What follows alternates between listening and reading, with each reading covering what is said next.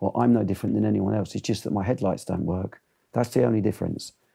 I've got the same needs, desires, wants, aspirations, and fears that every other person on this planet has. I'm no different. It's just my eyes that don't work.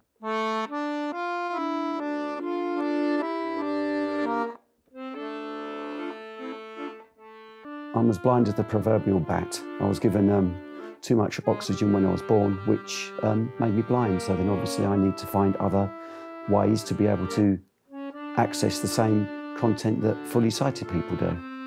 And that's the beauty of BWBF. Our world isn't designed for people living with sight loss. For those who are partially sighted or blind, the British Wireless for the Blind Fund apps can be the key to a whole new outlook. BWBF has helped me in a whole plethora of ways. It's helped me with my own mental well-being. It's an aid to the outside world, and it also keeps me company. And I've got music, I've got news, I've got sport. Trying to find a position, which he does, and shoots and scores. And it's 4-0 to England. It's something that most of us take for granted, but radio can be life-changing for anyone affected by sight loss. From personal experience, I know, traveling the world, covering great sporting events, what a special friend audio can be. It enables you to follow your passions. I see my daughters every other weekend, and they really enjoy listening to football, and just to sit down as a family and listen to the radio together is a wonderful, healing, beautiful thing. I try to live life to the fullest ability that I can. I've played many sports. I've played football, I've done abseiling, I've done dragon boat racing, scuba diving.